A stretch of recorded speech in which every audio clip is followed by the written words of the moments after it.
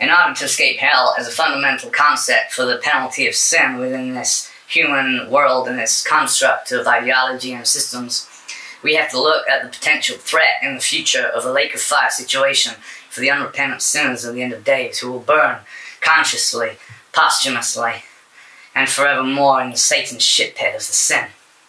So if we look at the situation, we find there are 8 primary hellfire sins you can get into trouble for. These are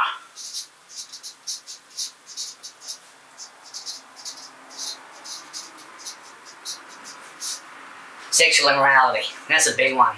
Porn stars, it means generally. The original Greek in the Revelations is pornoi, P-O-R-N-O-I-S. This means porn stars, as well as people who have an aversion to chunky ferrets and benders, and general perverts and idolaters and adulterers, and fornicators and pedophiles. They're all going to be burning forever in the lake of fire. So what's the solution in a rearguard action of defense against the pact of being sexually immoral? Well, simply don't be sexually immoral. The antithesis of sexual immorality within this construct is purity. Okay, secondly, murdering. That is one of the 8 hellfire sins, so don't kill people. It's quite simple, this one. Most people can get away with this one. Most people are pretty good at not killing people. It takes quite a lot of hate and anger and disgust to thrust a knife into someone else's heart and take away their God-given right to existence in the universe of sentient wonders. So, you know, murder en masse, by the way, is called war. And nations do that when they're not getting enough that they want from another people, and those people are being hostile, aggressive, nefarious, and generally criminal. In which case you get one load of people murdering another load of people, but if you do it in the name of a flag or a nation, it's totally acceptable, right? If you do it on your own principles, it's an absolute crime. Either way, you could argue both are crimes, but, you know, we wouldn't have won World War II without bumping off a few of the other murderers on the other side, you know, the baddies. So here we go. Idolatry. Now this one's going to set the cat among the pigeons, okay? Idolatry is a huge problem in Christianity and other religions. But of course, if we look at Islam, we can see that their entire cult is essentially an idolatrous cult to a false prophet that we don't recognize in Christianity, okay? So idolatry is one reason so many more people go to hell. It's worse sin in the last days being an idolater to a false god than it is to be a thief, okay? You will notice in the 8 hellfire sins, thieving isn't technically one of them. Although it's still a sin. It's always going to be a sin. It's one of the 10 commandments. Do not steal. But it's not technically one of the 8 hellfire sins from Revelation. And that's probably a good reason for that. Okay, so we're moving on. Using an integrational field curve vector. We got 1, 2, 3. What else? Vile. God hates the vile, the abominable, the iniquitous, the deplorable, the disgusting, the horrible, the foolhardy, the moronic, the insidious, the evil, the corrupt, the criminal, the... God hates all of them. So they all fry too in the lake of fire, which is coming for a lot of people in the future. Okay, what else we got? Lying. Lying, you may be interested to know, is technically a hellfire sin in the apocalypse. So, what's the antithesis to lying, children? That's right. It's be honest and tell the truth at all times. It's not that hard, as Mark Twain said. Always tell the truth, because if you lie, you'll have to remember the lie, okay? This is how I know I got lied to at school once by my good friend. Because years later I said, "Did you really sleep with Mrs. Gatwood?" And he said, "No." But I distinctly remember him telling me at school years ago that he did. And he got naked with this woman in particular. And I found out years later, my dreams were shattered. It was all an illusion, a fabrication, a lie. And now I realize he was just wishful thinking at a young age. Anyway, silly sausages. Liars, all liars, no exceptions, burn in hell. Which might come as some bad news to you mortals out there, but you know, let's just remember, God does not like lying. He likes the truth, okay? And if you lie, make up shit, and cast aspersions and gossip over bullshit, chances are you'll be making like a hot winged turkey come Christmas. And frying tonight. So what else we got? We got pharmakeia, which is translated often into sorcery.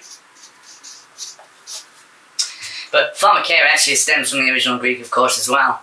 And it actually alludes to drugs, hard drugs. I don't consider cannabis a hard drug. I consider it a herbal remedy from God, and a very effective one to those it benefits. However, hard drugs, such as chemicals, you put in your body fuck you up immeasurably, and I know through bitter experience. Okay? I've repented for my use of hard drugs way in the past, and it's really just not a great idea to stick things in your mouth that could turn you doolally on a whim. Okay? LSD is one of the most dangerous drugs you'll ever come across in your life, and it can change you in one instance forever, and not in a good way. The mental hospitals are full of people with acid problems and drug-induced issues, and they're all barking mad, psychotic, and completely unreasonable. So I'd stay away from those places, because they're barking. Okay, what do we got? 1, 2, 3, 4, 5, 6. We got 2 more. What are they?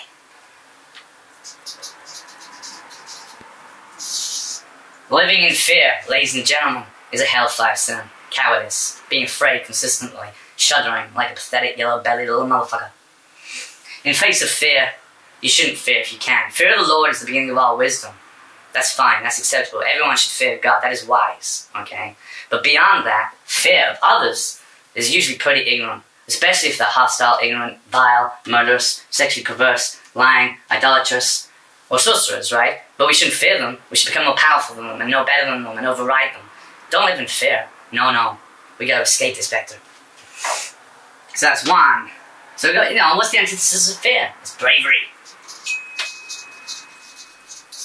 God wants us to be brave, loving, and powerful, and fearless in this world, my friends. And I know that because I am enlightened by God himself. So we got one last one, and this one's going to really set the cat among the pigeons again. That's 2 cats among 2 groups of huge pigeons today in one symposium. And I'd like to finish it off by telling you that all unbelievers, like atheists, are going to burn in the lake of fire. No 2 ways about it. All scummy unbelievers like my old mate Tom, who thought he knew so much but an absolute div, are going to burn in the lake of fire on Judgment Day for their wicked sins. This is because we now know there's a God thanks to quantum analysis after prayer and the molecular structure of the miraculous elements that have arrived in our mindsets and souls thanks to the worship of a divinity. And that in itself, that miracle which occurred to me in 2017 after prayer, among all the other epiphanies, is evidence that there is most definitely a supernatural high force called God in this universe, this operational atmosphere, which one could arguably say is sentient. So within the sentient atmosphere, you've got these 8 hellfire sins. And the trick is not to do any of them. So let's just recap and go over the opposite, the antithesis of each of these sins, so we can learn the pure path unto God. Sexual immorality, be pure. Vile. Don't be vile. Don't be nasty. Don't be abominable. Don't be grim. Don't be gross. Don't be ugly in your soul. Alright? Be lovely. Lying. Be honest. Fornicator. Don't touch hard drugs. Idolatry. Reject your nonsense bullshit ethnic religions. Murder. Be harmless. Not violent or fearful. Fearful? Fearsome. Or grim or horrible or evil. Fear. Don't be afraid. Be brave. Be heroic. Be fearless. That's great. Don't disbelieve. There's a God. We know that. We have evidence. They're just covering it up because it's too much for humanity to take in. Right? We know that halos, angels, miracles, out-of-body experiences in the astral dimension, and prophetic visions are all real things that can happen in the mind of the chosen. Okay? These things are fact now. Supernatural, spiritual fact since 1995. If it happens to one person legitimately, it happens, arguably, to the rest of humanity by extension as a conduit of the divine knowledge therein. So this is the situation we have. And in order to escape the lake of fire, you're going to need a 2-bolt 3-series upper-clue response vector coming through. And if you don't apply the 2-fold 3-series upper field defense vector to your soul theorem, then the chances are you could end up fried tonight like a waffle. Like a goddamn waffle. Okay? So in order to escape hell, you need one word in your life. You need one word from the Bible that tells you the exact way to come back to God, I ask his forgiveness, and generally be absolved of all your grotty little ways beforehand. And that word, ladies and gentlemen, is repentance. To say sorry, to apologize, to make things good where they have been bad, to redeem yourself essentially in the eyes of the divine spirit by apologizing and making amends where you have made legitimate errors in this world. Okay? It's really quite simple. God does not want to throw the whole of mankind into the lake of fire. And it's not biblical to say all people go to hell. Only these people go to hell. The chosen, the pure, the holy, the divine, the wonderful, and the sacred They are saved, a countless number of them as well. So don't worry, there is forgiveness, there is mercy. But you must repent to God. And that's not Catholic doctrine, that's biblical doctrine. Okay, that's just fact. You read the Bible, you read, oh shit, we're in trouble, I'm going to say sorry to the Lord. And that's what you should do. And in that case, once you've done all that, and you say, sorry Jesus, I'm really ashamed of my behaviour, and I'm going to change it tonight. And in that case, you may just escape damnation forever in the lake of fire, roasting in the Satan's hell pit, thinking you were so smart on planet Earth, when you rejected, abused, humiliated, slandered, mocked, harmed, and betrayed, and sinned against the true Illuminatus of the modern world, which is me. Okay? So now we got that cleared up. Let's move on. I don't want to see none of you doing any of this shit. You understand me? Because all these things are a trip hazard into fucking death. And we're not going to do them anymore. Alright? This is a new change. Wipe the slate clean. Fresh start. We're going to repent before the Lord. And we're going to say, sorry, Father. We did not mean to do these stupid things. It was an act of ignorance on all our parts. And we repent as one.